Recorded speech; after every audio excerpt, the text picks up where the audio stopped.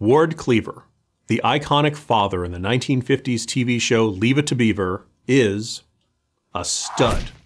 I'm quite serious. And no, this isn't about nostalgia for America in the 1950s. This is about a man of his time, yet timeless. But to appreciate him, we first have to get past the noise. A loud corner of American culture has been rebelling against the image of the 1950s since, the 1950s. Most of that scorn has been directed at the Ozzie-and-Harriet image of American suburban bliss, and specifically dad. Well, enough already. Can we at least entertain the idea that in the rejection of that stereotypical 1950s suburban dad image, we threw some metaphorical babies out with the bathwater? That if today's men modeled Ward Cleaver, America and the world would be better places? Sure, compared with current pop icons, he comes across as boring and buttoned down, but it's a very incomplete picture. Of Ward Cleaver, we can also say this. He's a man who takes care of business. He doesn't make excuses. He doesn't whine. He doesn't brood in defeat. He knows that his hard work and persistence will eventually win the day, if not this day.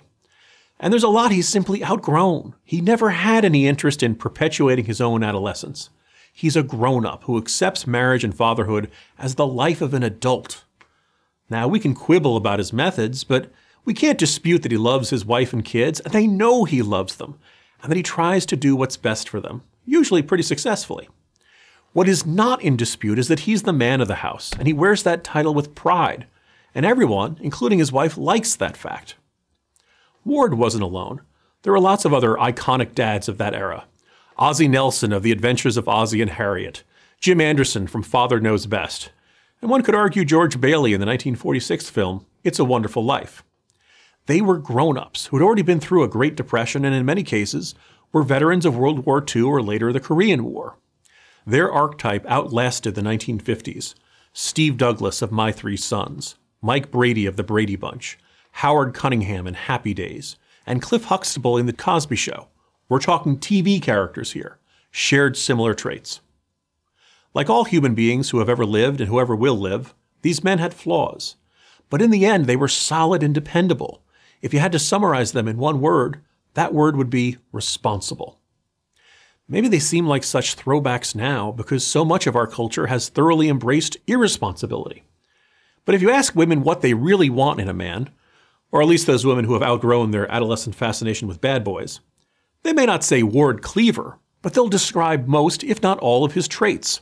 Reliable, trustworthy, smart, confident but not smug, funny and capable of laughing at himself, a man who's successful at work but not a workaholic, a man who likes children but is not a child himself, perhaps most importantly, devoted to his family.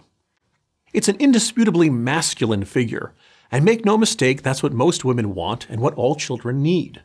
Now, I'm not saying that the Ward Cleavers of the world are off limits to criticism or even mockery.